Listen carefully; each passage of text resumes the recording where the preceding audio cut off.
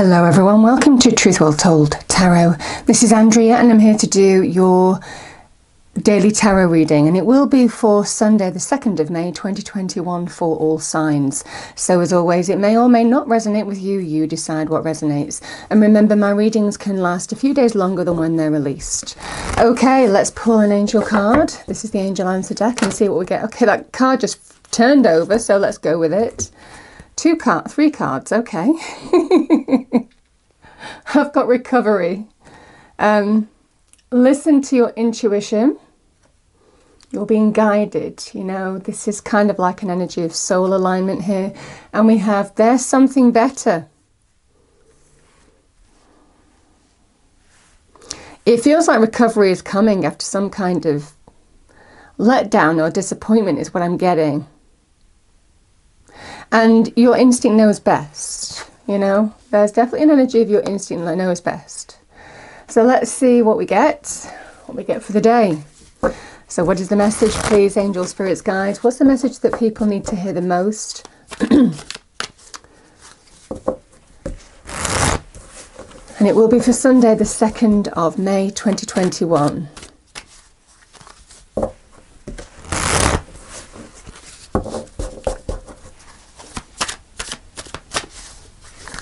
What do we have for Sunday, the 2nd of May, 2021, please?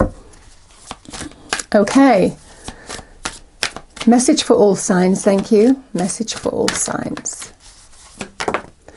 Flew out again. It looks, it's interesting.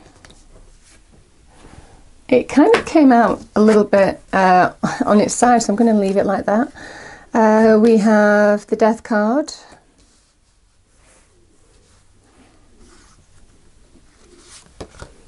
The Chariot. Two major arcana there. So the Page of Cups. Yeah. The Ace of Pentacles. Look at this, the Eight of Pentacles here. And we have recovery energy, the Four of Swords. Interesting. Bottom of the deck. Oh my goodness, look. 10 of Pentacles. I love this energy. You know, it feels a little bit more money and career. I mean, generally the Eight of Pentacles, it has a more commercial angle to it. But, you know, I could easily read this in terms of love as well. But it definitely feels more money and career here. Page of Cups can be about messages from, you know, listening to your intuition in the upright position. It's kind of like this energy of someone's not listening or someone's doubting. That it feels like there's a doubting energy here, that an opportunity is going to be presented. You know, the Ace of Pentacles, it can be a card of money, career, financial opportunity. It can be somebody giving you a gift, you know, because you're given this by the hand of God, the divine, the universe. Good news in terms of loans, good news on getting some money coming your way, that kind of beneficiary energy. It can be to do with, like I said, job offers, business offers.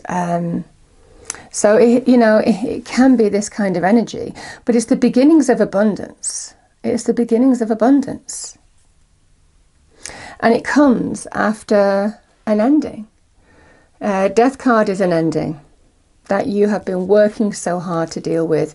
It feels something happened here because this is a new beginning energy here, which is beautiful. Love the Ace of Pentacles because it represents something that you can touch, something that makes a difference in your physical reality, and it definitely feels to do with money, career, finances.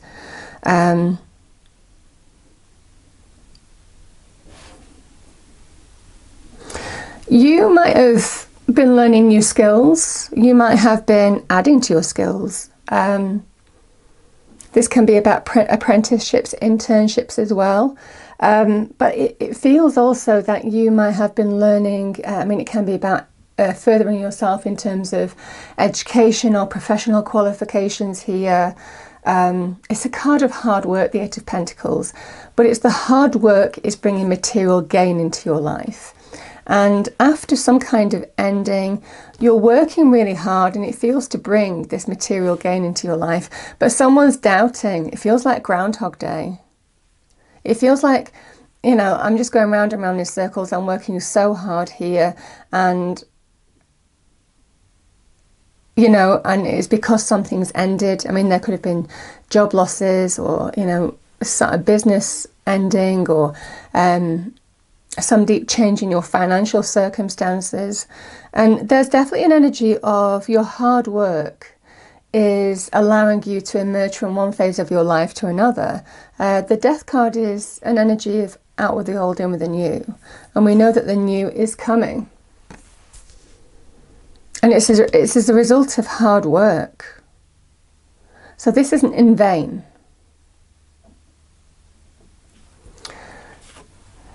I love the energy of the Four of Swords, because, you know, the messages don't work so hard that you're exhausted. Make sure you take time out for you as well, because this can be about stepping back, having a moment to, you know, gain perspective, or to recover your energy, your mental acuity, you know, all of this kind of thing that we need sometimes when we're working exceptionally hard. So it definitely feels in this energy. I mean, this definitely represents recovery here, but I'm also getting the energy of somebody's working hard. And there's a kind of message that, you know, you're being watched over on this journey. Whatever disappointment or ending or whatever this was that you've been definitely working hard to deal with, you're going to win. You're going to be victorious. There is a card of success here. And the Chariot overcomes a challenge. It has been a challenging journey. And it's a journey that's affected your internal energy as well as your external environment, you know. And this is definitely a card of winning. Winning on that difficult journey. So this is eyes on the prize to victory and success, taking the reins of your life and charging forward. And there may well be some progress here, because the Chariot generally moves towards a specific goal. And the goal, it feels for me, is to do with the Ten of Pentacles, more money, financial stability, financial security, the hard work paying off. It feels very beautiful. This is a card of wealth. You know, I will also say the wealth and value that goes with this card, because it associates with family and home. It feels in this situation that on this journey, you've learnt the value of people in your life. Certainly maybe family in particular, you know, on how they are supporting you, helping you on this journey, helping you on this victory of winning through. But it definitely feels like it's felt like Groundhog Day. But it feels in this situation there is a win at the end of this journey. And recovery. So whatever disappointment you've had, whatever there's something better. It feels for some of you there is. Just keep doing what you're doing and you're going to get noticed. You're going to get recognized.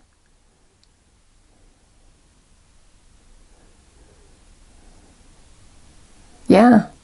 I really like the energy here. So don't doubt that you are being given help by the universe. Why am I saying that? Because we've got the helping hand card here. And yeah, it feels very, very beautiful indeed. So I'm going to pull a final card.